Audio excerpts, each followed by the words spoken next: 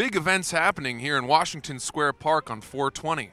This group of people behind me just let out a big whoop to signify that 420 had just happened. It's actually 4:25. We're a little late, which is typical of someone who smokes weed.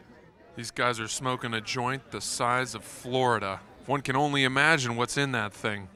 Couch stuffing, junk food, forgotten dreams. As you can see, I'm here with the joint. Something tells me they're not going to pass it to me, though. Well, we were planning to talk to other people, but then we met Joseph Friendly, who is the biggest stoner I've ever met in my life. I actually figured out a biological discovery of the rank of all of them, Copernicus.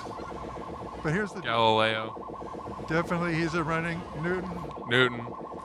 And we're out of time now, so thanks for joining us. The mystery of human nature is checking out the sun and its role in the neurological developmental parameters. But all kidding aside, we have to rescue birthday from astrology. That I figured out birthday is a way of tuning in on the sun wisely. And the Bible figured it out. The guys who wrote the Bible, those Jews with their circumcision, they have the 12 suns, 12 versions of the sun. What a coincidence. Wow. But here's the kicker for justice.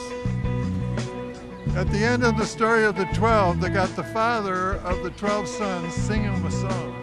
In Genesis 49, in the Jews offering about what God's all about, the book 1 of the Jews, Genesis, 50 chapters altogether. This is 49, saying goodbye. The father of the 12, he's on his deathbed, and he gets up to sing him a song before he dies, and that's 49.